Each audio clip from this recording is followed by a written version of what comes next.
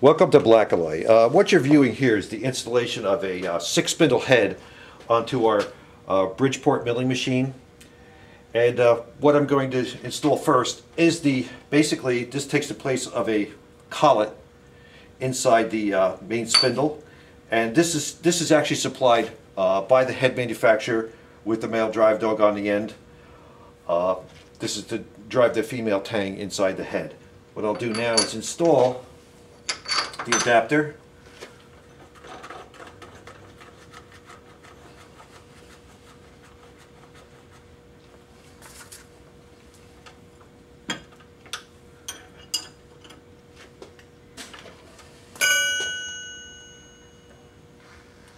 And what we've also done on this one, when we install the head, we actually put a 5/16 like a dowel pin in the side hole that comes on basically all the Bridgeports. And what we did is we actually put two like dowel pin holes in here for alignment purposes. This way, when we install the spindle head onto the quill, it's pretty much aligned. You may have to tweak it a little bit, 10-15 thousandths, and you can put a dial indicator on the front of this, and it's pretty straightforward to do.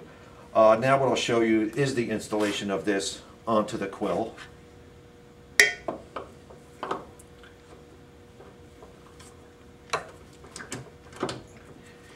Okay, we have the one side on. If you want to tighten that side, Jerry.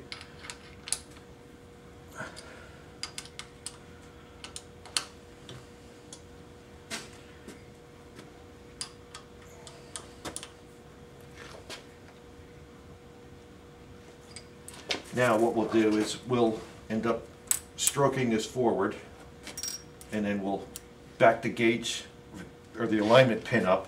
This way you can fully retract and stroke the quill to get your full range of travel. And then we could actually start this up.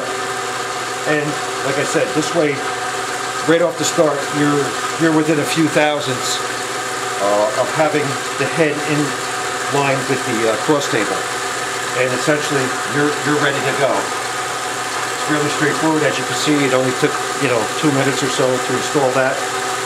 And if you have any questions regarding anything that you see here, or have questions in general about multiple spindle heads, or we also manufacture our own line of self-feeding drilling equipment, you can call us at 201-475-9300. Thank you.